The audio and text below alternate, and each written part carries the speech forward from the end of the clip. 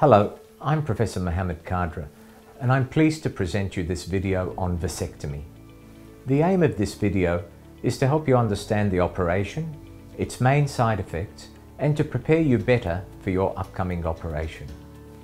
This video is intended to be used in conjunction with the information leaflet you've been provided. Vasectomy is a surgical procedure to cut or block the tubes, the vas deferens, that carry sperm from the testicles. The aim of vasectomy is to prevent sperm from being mixed with semen, the fluid ejaculated during sex.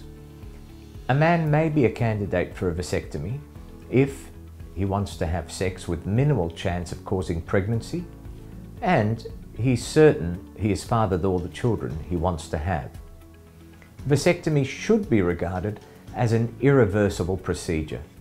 If you have any doubt about whether it is the right option for you, you should not go ahead.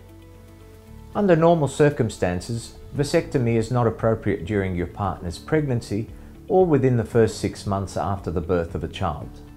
Make sure you inform us of any blood thinning medications or conditions that may affect how we perform the procedure and how you heal after the procedure. A full general anesthetic is normally used and you'll be asleep throughout the procedure. If you have any allergies, be sure to let the anaesthetist know.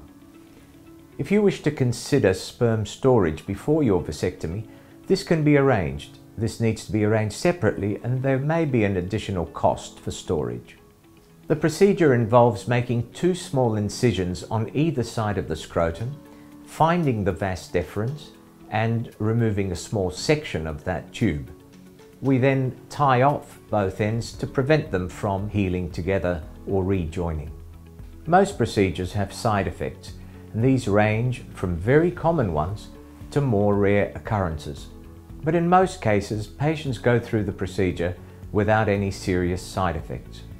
The side effects that are related to vasectomy are a small amount of bruising and scrotal swelling for several days. Sometimes you can have seepage of a small amount of clear yellow fluid several days later.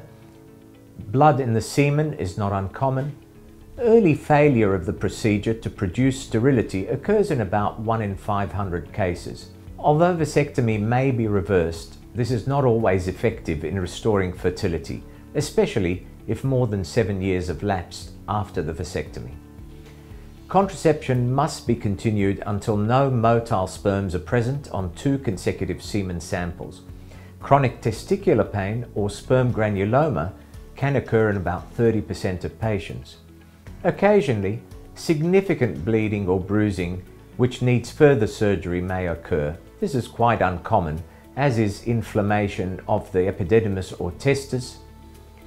And despite published information in the press, there's no evidence that vasectomy causes any long-term health risks or testicular or prostate cancer. Generic side effects which relate to having any operations are anesthetic and cardiovascular problems which might require intensive care admission, chest infection, pulmonary embolus, deep venous thrombosis, heart attack, or even death. These are very rare. Hospital-acquired infections occur in roughly 1% of cases. If you develop a temperature, increased redness, throbbing, drainage at the site of the operation, or any above side effects, please don't hesitate to contact me or your general practitioner. It is essential that you understand you're not sterile immediately after the procedure. This is because some sperm have already passed beyond the site where the tubes are tied off. These sperm need to be cleared by normal ejaculation. On average, you'll need 20 to 30 ejaculations to clear them. At 10 to 12 weeks after the procedure, you'll be asked to produce specimens of semen for examination. Following semen examination, you'll be asked to make an appointment with me to check the sperm count in the samples. If no sperm are present, you are sterile, and I'll inform you of that. If specimens show non-motile or dead sperms, you may also be regarded as sterile. However, if there are large numbers of motile sperm, you'll need to provide further specimens until you are clear. Hopefully, This video has presented you with an overview of the procedure. You will have already received the patient information booklet, and we've had discussions during our consultations. If you have any questions about any of the contents of this video or the information sheets you've received, then please don't hesitate to contact the practice or to make another appointment before your operation.